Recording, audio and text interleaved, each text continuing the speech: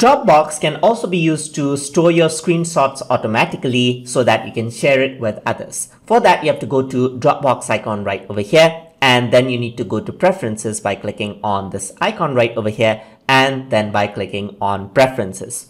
Once you click on Preferences, you go to Backup right over here, and here you can see that there's screenshot option right over here. It says Share Screenshots using Dropbox. So this should be turned on. So once you turn this on and you apply and press OK right over here, what you can do is you can take a screenshot of the entire screen by pressing Print Screen SYSQ or PS key on your keyboard. So I'm just going to press it now. And what it does is that it saves it out onto Dropbox right over here. So if I were to go to my computer right over here, if I were to go to not images, but if I were to go to screenshot, you can see right over here, the screenshot has been saved.